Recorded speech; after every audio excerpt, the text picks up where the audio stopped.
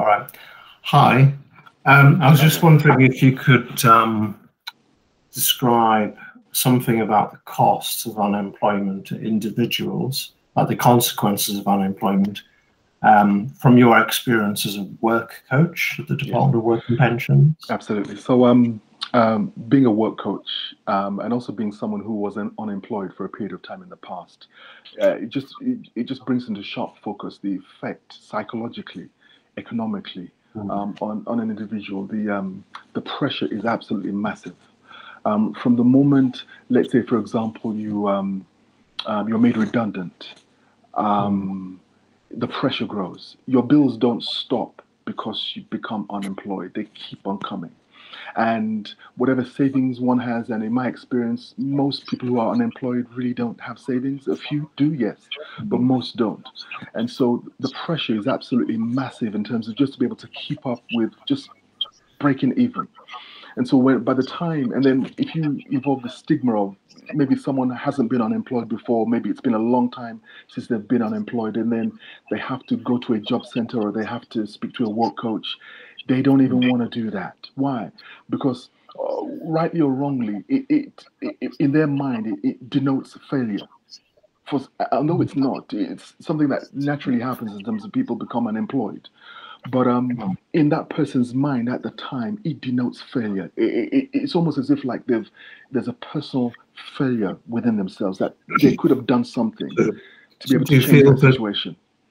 So do you feel that people lose that identity in some ways? I mean, Yes, other because people's identity is tied up on their job, yeah. isn't So the it? identity is tied up with what they do. It's tied up with self-esteem. It's tied up with how they present themselves. Remember, maybe the week before or the week before that, they were handing out a business card that this is who I am, this is what I do.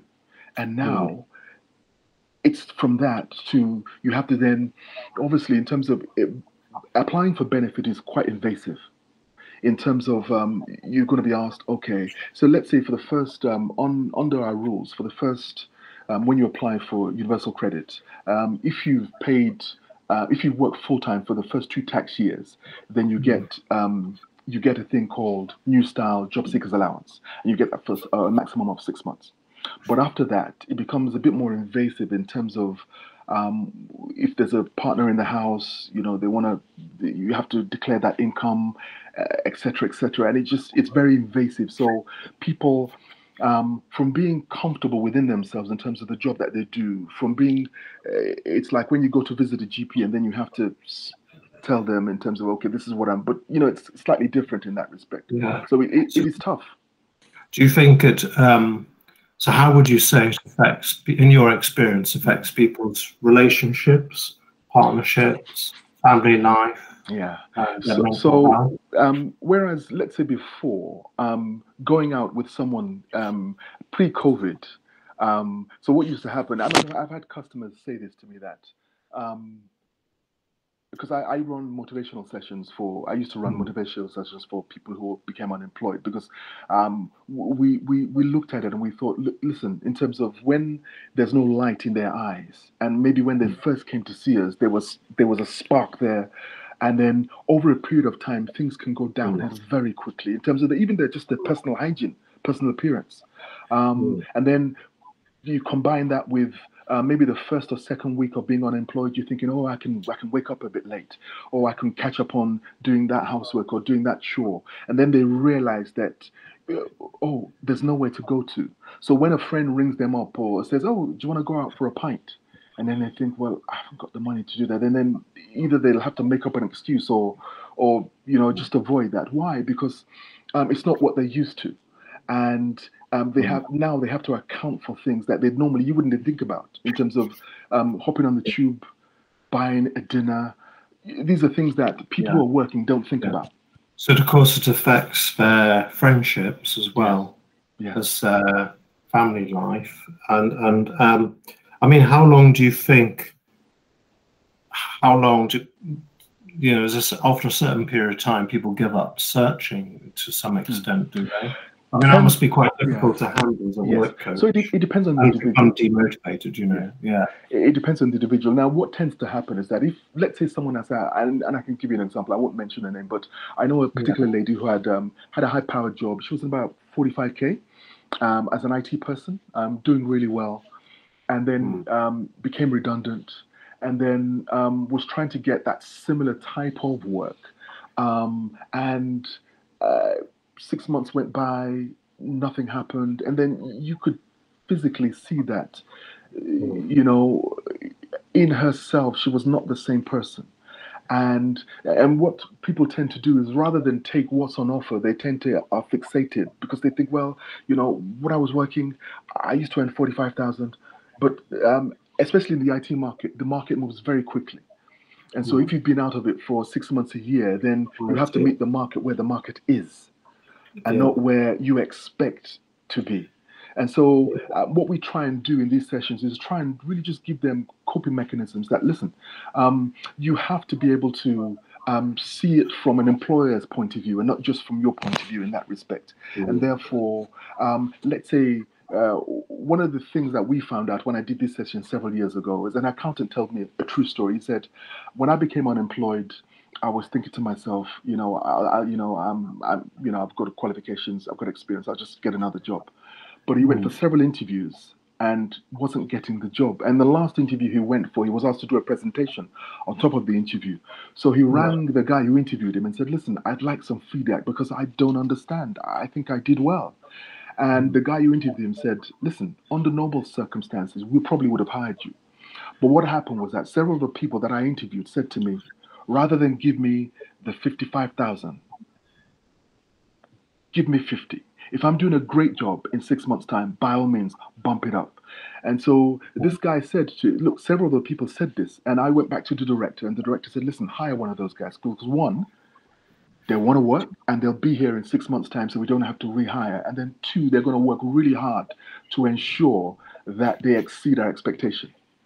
So basically, in some sectors, people, as well as some people becoming demotivated, people become de-skilled quite quickly. Very quickly. In terms of the market. In the market, definitely. Yeah, definitely.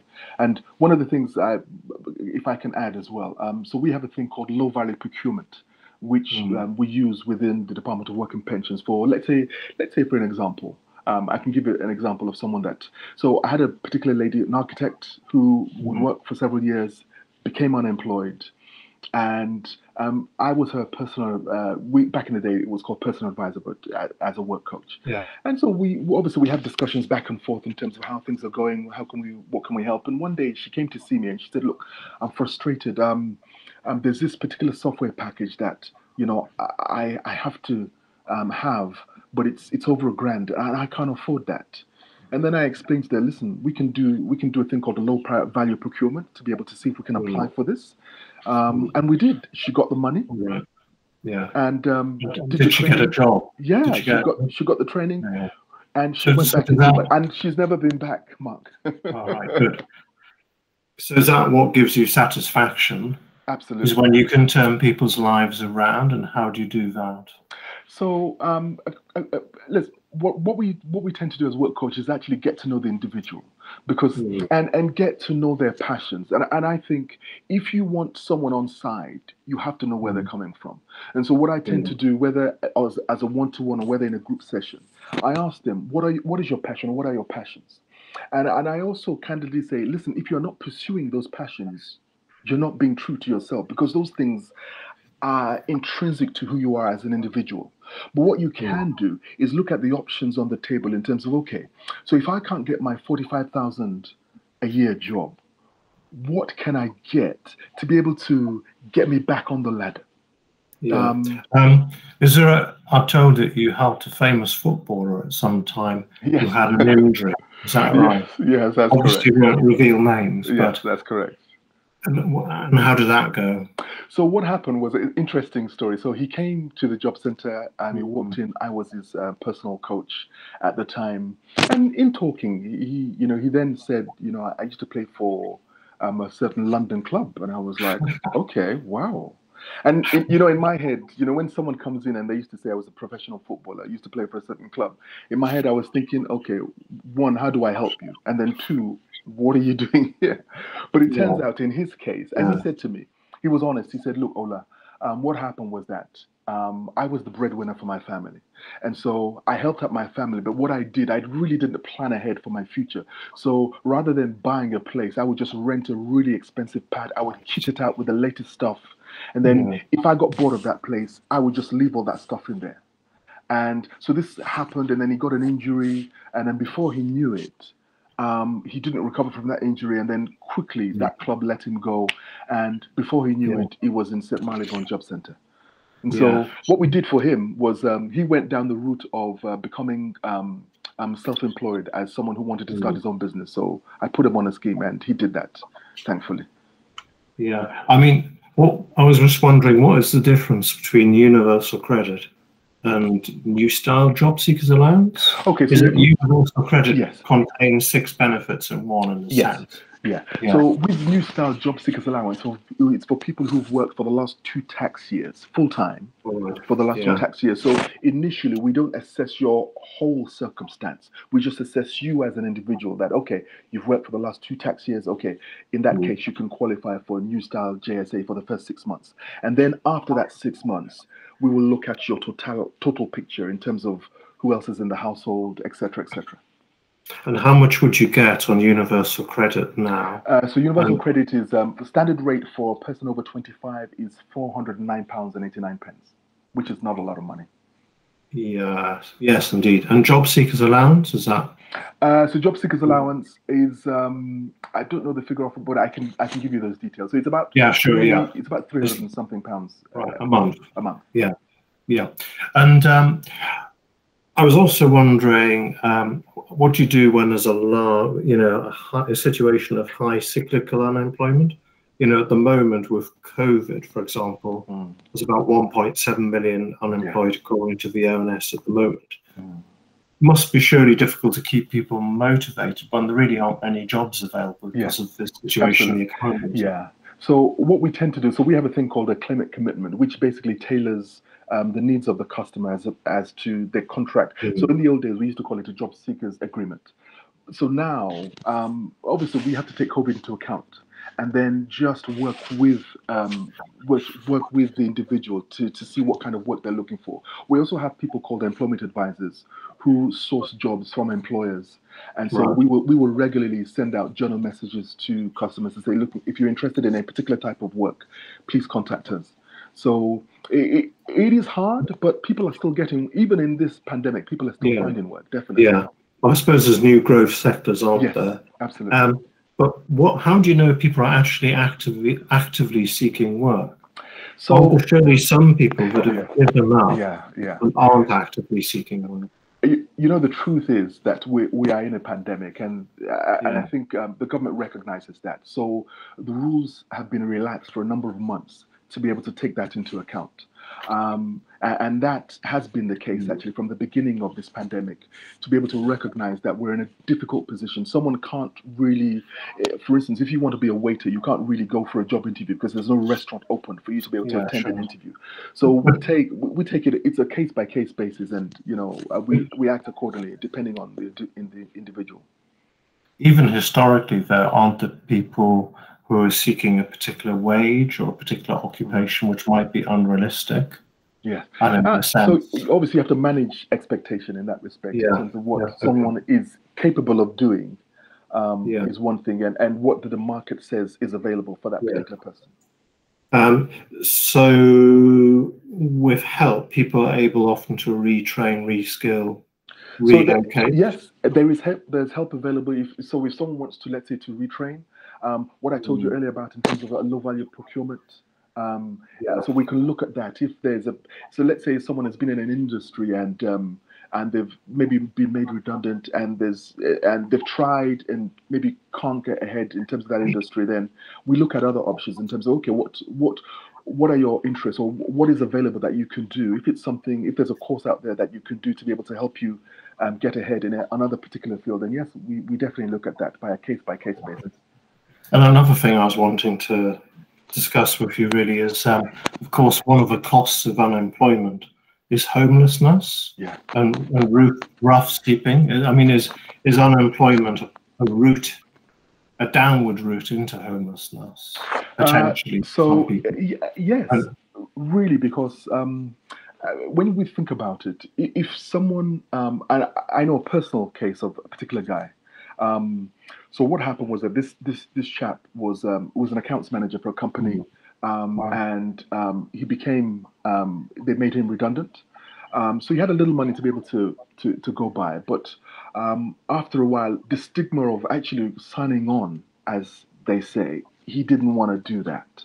And so what he then did was he decided to just ignore the bills, ignore until eventually his landlord evicted him. And so he was on the streets actually selling the big issue. But so the funny thing about his story was that true story. An American walks by, and this guy says big issue, and the American says, "What is the big issue?" And he said, "Well, it's actually homelessness." And then they talked a little bit, and the American came over here to be able to set up a company to do something. And in the end, he gave him his card and said, "Look, I really like you. Call me." Long story short, he got the job. But the thing that I bring out of that is because often the thing about it is that baby steps, that's what I say. Selling the big issue was a baby step for that gentleman who got him, lifted his confidence, lifted his mood. Because one thing that happens with the unemployed people is that depression often sets in if care is not taken. And when depression sets in, people are not thinking straight. So normally you would pay your bills on time, you'd act accordingly. But when depression sets in, it can really have an adverse effect on an individual. Yeah. And do you have I know you have a charity. Could you tell us about the charity, please? Yeah. So the reason why, so several years ago, I mean, many years ago, I was homeless for a little while. And when I say homeless, I lived in my car for a little while, and I was going through a divorce at the time. So, and it was shocking from someone who had worked, had a mortgage, paid my bills, etc., to becoming someone who lived in their car for a little while. And so when I got back on my feet, one of the things that really struck me was that there are so many people who just need a hand to be able to get back to where they were and even better themselves. And so I mean, I'm a Christian, so I started a charity called gospelrocks.co.uk. And with the view, so what we wanted to do, the plan was to be able to have a Christmas concert on Christmas Day, to be able to raise funds and to be able to build a hotel for the homeless. So that was the plan. And so I approached a few companies. I approached a particular company who, I won't say their name online here, but they're architects. And they said, look, if you find a piece of land, we will design a hotel for you. And so what we then did, I thought, okay, to be able to get publicity, because I sing, in terms of outside of work. I do gospel singing. So I wrote a song called "Help the Homeless," and it was a duet with a friend of mine who's a gospel artist, and we released the single to be able to raise money for this particular project. This was actually last year. This was 2020. We wanted to do a video early 2020. We wanted to do a video, and we had some people on board to be able to do a video, and then COVID hit. Oh right. Oh yeah. So we're looking forward, hopefully, to be able to do the video for "Help the Homeless," which is the single, and then just plan hopefully towards 2021 in terms of Christmas Day to do a Christmas Day concert. That sounds terrific. What was the key point where you got out of being homeless? The thing is, I had help. Just a short while. I had help. The thing is, even though the stigma is there in terms of you don't want to contact because to be honest, I didn't want to contact my family because I didn't want them to see I was in a predicament. But I got over my pride and I reached out to my brother who helped me out. So I stayed with him for a little while. But you know, the key thing, he said to me, listen, I'm not going to give you any money, but you have a roof to stay. You got food.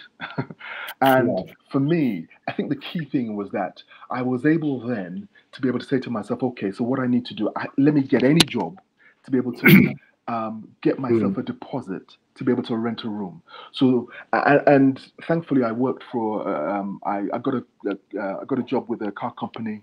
I think I can say it was Car Giant. I worked with them for several months. Yeah. Yeah. Got my deposit, got a room that was mine, and for me, Yeah. that was the breakthrough for me. When I, it wasn't a big room, but it was a Mm. room that was mine that I could put my head down and then think and plot.